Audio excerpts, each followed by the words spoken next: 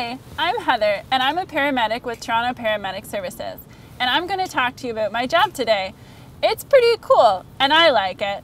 Today we're going to learn about when to call a paramedic, how to call a paramedic, what happens when we arrive, and the sort of equipment that we have to help you feel better. I'm so glad that I went to school to become a paramedic. Every day I get to help people out with all of their medical emergencies. Sometimes I help people who have fallen. Have you fallen? Me too, and that's okay. Sometimes you just brush yourself off and grab a Band-Aid. Other times it's more serious, and you might need us to come and help you out. We'll fix you up and take you to the hospital. This is my partner, Francesca. Hello. She's a paramedic too. Hi! Do you know what number to call if you need the paramedics to come and help you? I can't hear you! Great, 911. That's the number you call if you have an emergency. It's not what you call if you just need a Band-Aid or it's something minor that maybe your parents can help you with. But if you have an emergency and you need to go to the hospital, call 911. When you call, a really nice person called an emergency medical dispatcher is going to answer the phone and ask you for your address. It's really important that you know your address. So now would be a really good time to practice learning your address.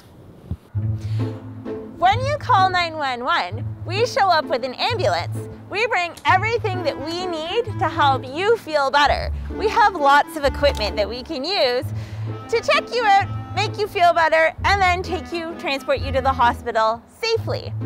So sometimes you just need a Band-Aid if you have a little cut, but what if you fell off your bike and you hurt your hand? It might be broken, it might be sprained, you need to go to the hospital. We bring everything to treat you, make you feel better, and take you to the hospital. Okay, let's go check on our patient. Hi, Patch. This is Patch. He's our Bearamedic. It looks like he's fallen off of his bicycle today. We should probably help him out. Oh, Patch, what happened to you? You hurt your arm?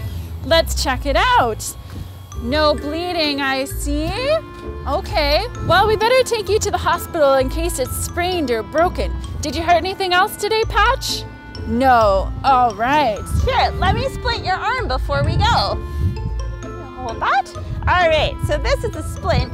I'm gonna use it to just support your hand and your arm so it doesn't hurt while we're traveling to the hospital. Heather's gonna wrap it up for me. And that'll help you feel better. We'll have to get an x-ray once we go to the hospital. They might want to put a cast on your arm. This will help get you there. How's that? Feeling a little bit better?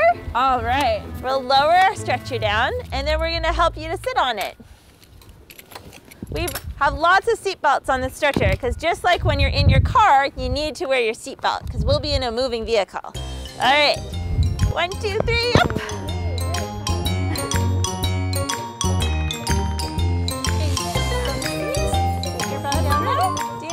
With your feet? Oh my goodness. Whoa, big feet. Watch those. Just fit nicely under the cardiac monitor. Woo. All right, let's get you buckled in. Are you comfortable, Patch? Okay, great. So I'm gonna be riding in the back of the ambulance with you, Patch, and there's no need to be scared. We'll keep the lights on. Heather's gonna drive nice and slowly so that we don't hit too many bumps. Not too many. So now that we've patched up your arm, we're gonna check your vital signs to make sure that all of you is healthy right now. And what I mean by that, I'm gonna take my stethoscope, I'm going to listen to your breathing, I'm gonna check your heart rate, and I'm gonna take your blood pressure, which is just gonna be a squeeze on your arm. Nothing's gonna hurt. So great. This arm, please, Patch.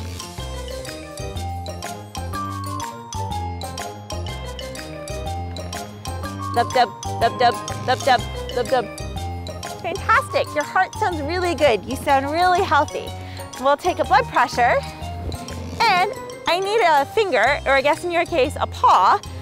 We're gonna put this thing that's called a pulse oximeter on your finger. That's gonna take a look at your heart rate. It's also gonna tell me how much oxygen is in your blood, so that I know that the air that you're breathing in your lungs is getting all throughout your body and that you're nice and healthy. We'll also take your temperature to make sure that you don't have a fever. Are you starting to feel better, Patch? There we go. No fever? And everything else looks really good. All of your vital signs are normal.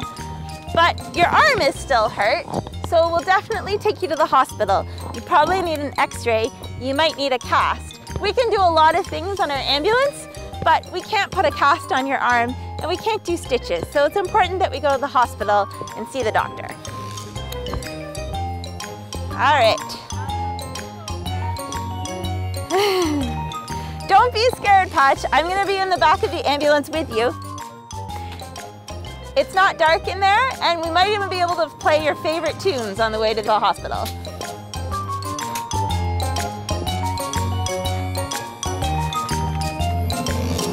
Up we go. And Heather's gonna drive slowly so it won't be too bumpy. I'll be in the back of the ambulance with you.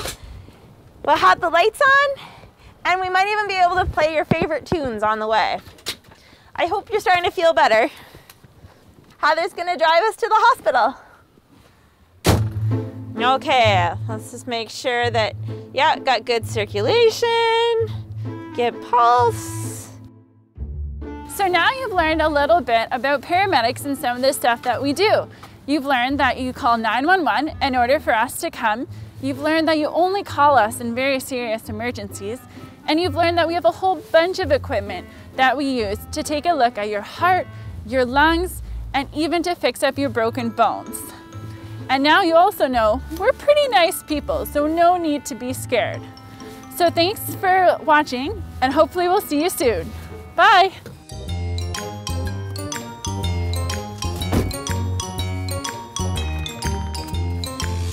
How about an ice pack?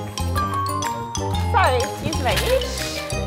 I'll just squeeze that and give it a shake. And let's just put an ice pack on your wrist where it hurts. I'll just tuck that in there so it stays